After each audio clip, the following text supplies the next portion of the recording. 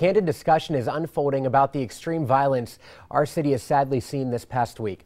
After nearly a dozen shootings, Lena Tillett explains that finding a solution dominated the State of North Omaha Forum today.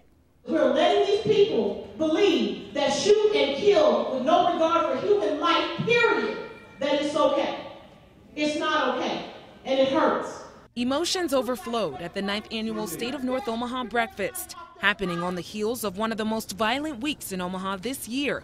A young mother and her 2-year-old were shot and killed on Sunday. 2 teen boys, just 17 and 18, killed on Wednesday.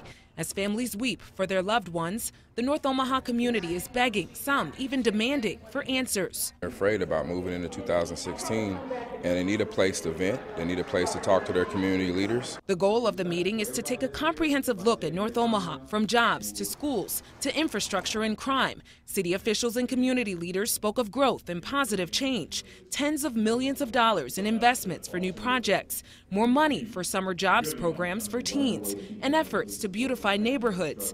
But a group of protesters interrupted this agenda, turning instead to the spike in violence.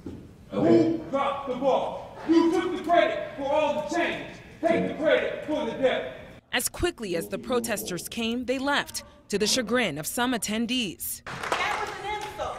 And when people blow in, blow up, and blow out, but they won't be committed to the process. Organizers tell me everyone has the same goals. But the most important thing is for us to work together. It's one thing to be passionate, but it's another thing, okay, how can we have you be a part of being the solution? Chief Todd Schmatter responded to concerns, saying detectives are working around the clock to solve cases. Far too many juvenile victims, far too many juvenile suspects. The clearance rate is up and shootings are down, but the number of homicides now stands at 46, many of the victims sadly from North Omaha. I don't get the respect of even having the decency of knowing that the person that took my child and other people's children is off the street. Despite some heated exchanges, organizers say the candid, passionate conversation is needed, but talk alone won't make change. Next step really is for people to find out where can they best be engaged at.